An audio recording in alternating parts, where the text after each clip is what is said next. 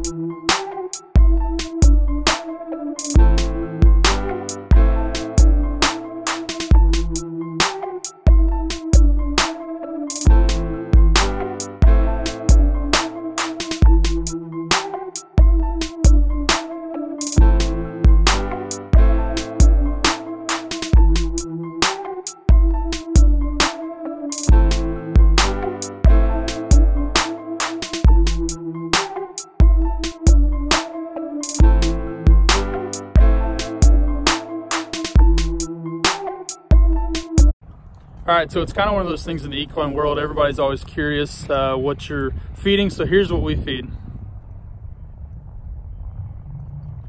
Total Equine and alfalfa. I've tried a few different things. I've had horses that have come in off of different feeds, but as soon as you put them on this, I tell you what, they look a lot better. It's a free feed, so I mean you could literally pour this bag in there and they'll just eat as much as they want, and then as soon as they're done they'll quit.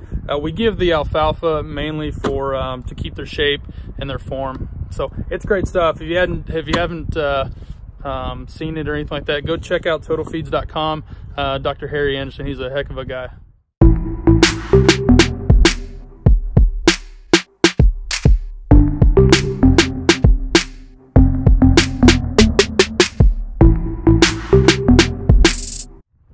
It's been a while since the last roping, and hadn't been on the horse, so we're gonna get him out and saddled and get him exercised for a little bit.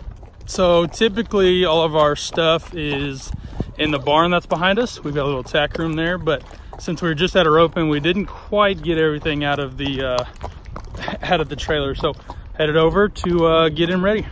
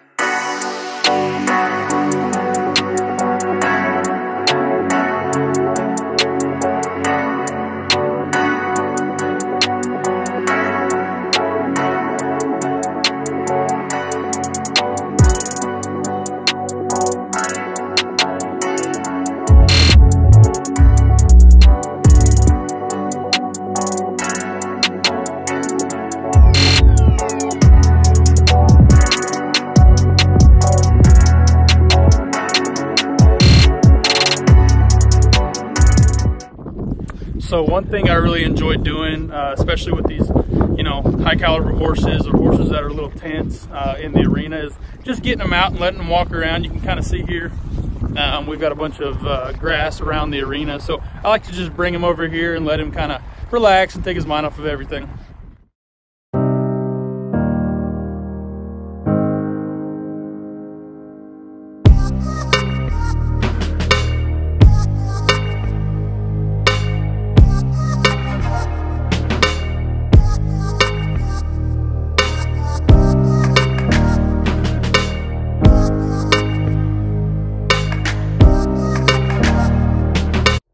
Well, that's it for us today. Make sure you go like, comment, and subscribe, and we'll see you next time.